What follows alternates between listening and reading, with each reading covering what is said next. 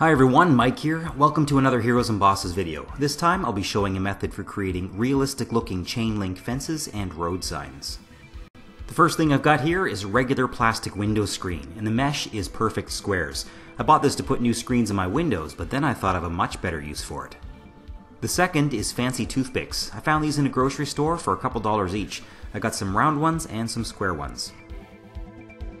Next, I'm cutting a rectangle of screen that's going to be the length of my fence. I'm cutting it to be roughly as tall as a standard war game or board game model. You'll notice that I'm cutting it at a 45-degree angle so that my fence will be in a diamond pattern, the same as what you'd see on a chain link fence.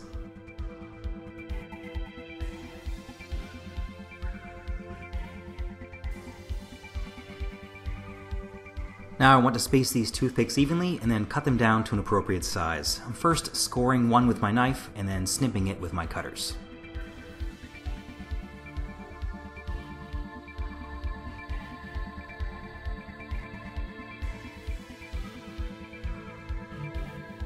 Then I'll use this first one as a measuring stick for the rest.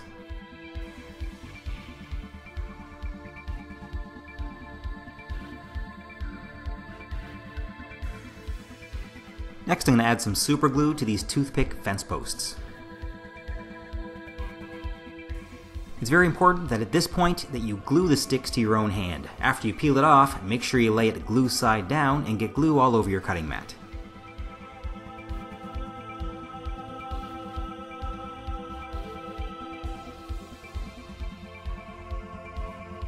Once all the glue is on, I'm pressing down this sheet of window screen and then laying something on top of it to keep it pressed down.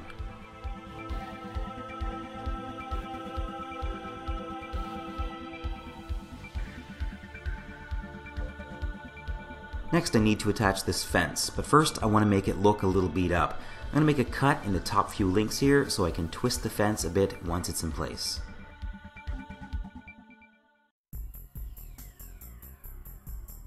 I'm going to anchor all these fence posts with some green stuff. I'll start with a middle post and then angle the other ones to look like they were rocked by some kind of explosion or maybe something heavy crashing into them.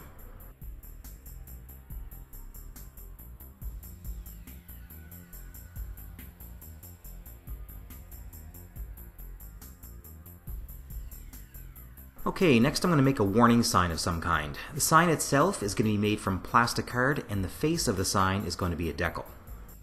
These particular ones and the plastic card are from Green Stuff World, but you can also buy very similar ones from Fallout Hobbies, and I'll post links to both of these places in the description. So as you can see, I'm carefully measuring the sign that I want to use so that I can use all kinds of math to make a triangle of the same size as my plastic card. A vastly easier way to do this is to cut out the decal and then just trace it onto the plastic card.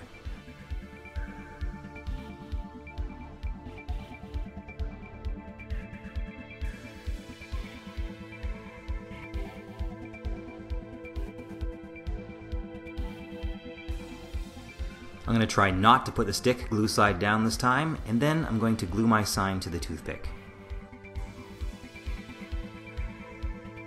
Then, just like before, I'm using a bit of green stuff to anchor it down.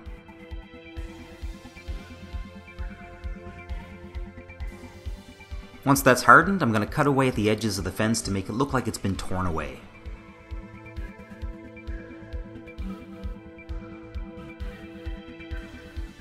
Now is the time when you'd want to mark out on the base where your intended model will be glued. Here are the things I'll be using in the next step. I've got some skulls from Citadel Skulls box, some tree bark, dark earth texture from Vallejo, and some pebbles. I'll speed through the next part because it's very similar to my Rocky Bases video. I'm first covering the entire base with some Vallejo earth texture, being careful not to get any in the marked areas. As I go, I'm sticking things into the earth like tree bark for my rocks, some skulls, and other debris.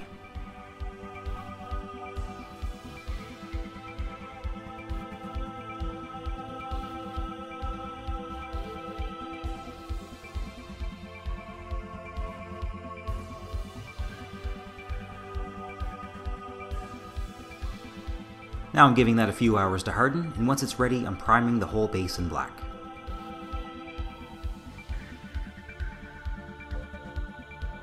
These are the three colors I'll be using for the soil. First, I'm mixing some Dryad bark with about twice as much water, then I'm roughly brushing this all over the earth texture.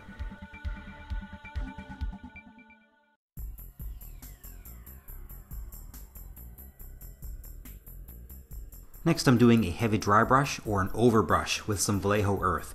I'm not removing much paint from the brush before I start going over the darker brown. I'm not trying to completely conceal the Dryad bark, I want some of that darker color to come through. Next, I'm painting the fence and the sign. I'm going to start off by base coating both entirely with bright silver. This one is plate mail metal from Army Painter.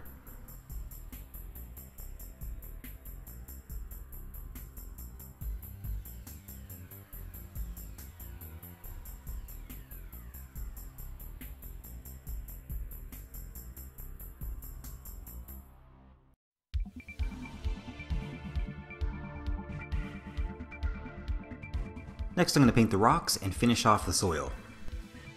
The rocks are all getting a base coat of equal parts Mechanicus Standard Grey and Stegodon Scaled Green.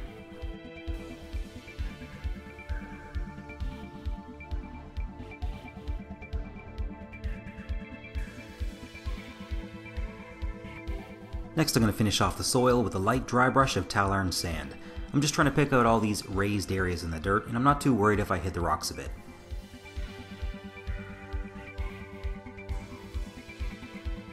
Next, I'm giving the rocks 2 layers of dry brushing. The first will be a fairly heavy dry brush of Dawnstone, followed by a much lighter dry brush with Ulthuan Grey.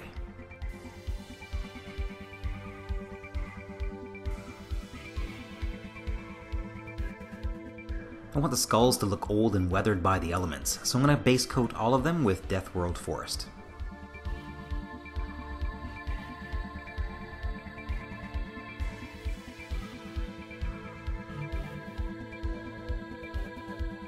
I'm then going to follow that up with a heavy dry brush of German Beige, and then finally a light dry brush over the facial features with Screaming Skull.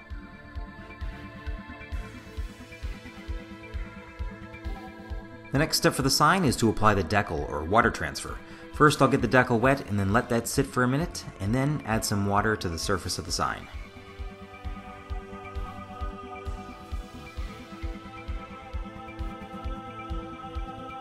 Normally I'd put a gloss varnish onto a surface before adding a decal, but this sign is already very smooth. After pressing down the face of the sign, I am going to add 2 layers of varnish. The first is a gloss varnish, Ardcoat. This is to seal the decal down. After that dries, I'll add a layer of matte varnish or matte medium. Either one will do for this, you just want something you can paint over.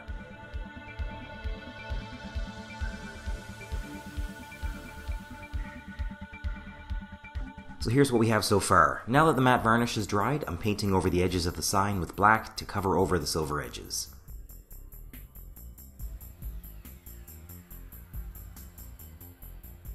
Next I'll be using 3 colors of wash to add some shadow, tint the ground and rocks, and to add some weathering to the fence and the sign. I'm starting off with the Agrax Earthshade, and I'm focusing this on the deep grooves and pits in the mud, and also around the base of the rocks, skulls, and posts to create some shadow. I'm also splashing this randomly onto the sign and onto the fence.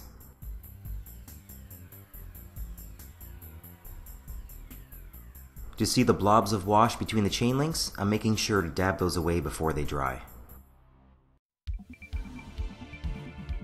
Now I'm switching to Nuln Oil, and I'm using this to darken any cracks in the rocks and to darken the sides of the rocks a bit. I'm also splashing this randomly onto the fence and the sign.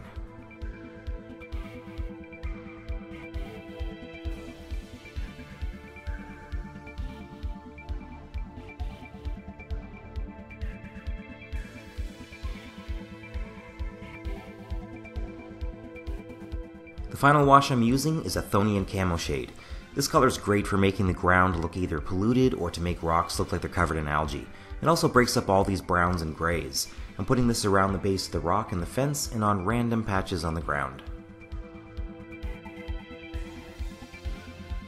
The last bit of paint I'll be adding will be the rust. These are the 3 colors I normally use for rust, but all you really need is a dark brown and a bright orange, and you can mix up your rust colors with those.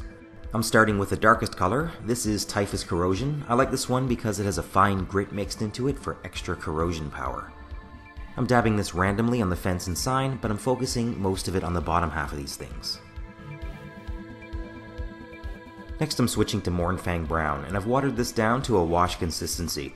Again, I'm dabbing this onto the fence and the sign, and I'm also overlapping it with the Typhus Corrosion. I'm making sure to not completely cover over the Typhus Corrosion. I still want to be able to see some of that color.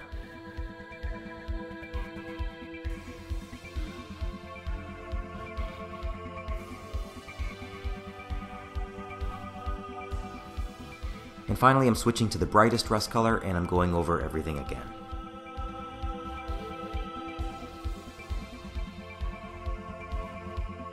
This sign is still looking a little too pristine, so I'm using the same silver color as before to add some chipping along the edges of the sign and the post.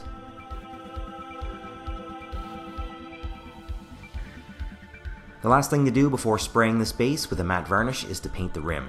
I use Tester's Dull Coat on all my miniatures, but any matte varnish will do fine. You just want something that's going to help protect your paint job. After the varnish is dried, I'm going to add some grass. I'm starting off with Citadel grass. I always mix my PVA glue with a bit of water so it flattens out on the base a little better.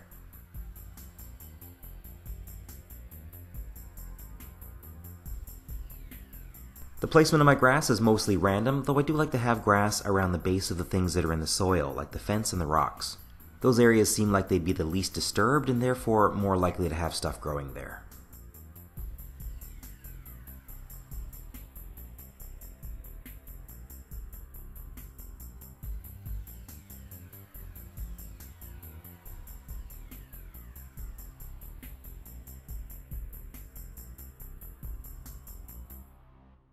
The last bit of grass I'll be adding is Wasteland Tufts from Army Painter. I like to cut these up a bit so they aren't all perfectly round patches.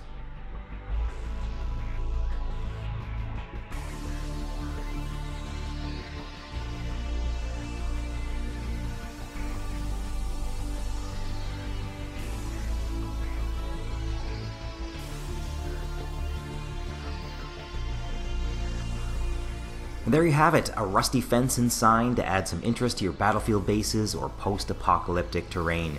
If you have any interest in the model I've attached to this base, I do have upcoming content on that.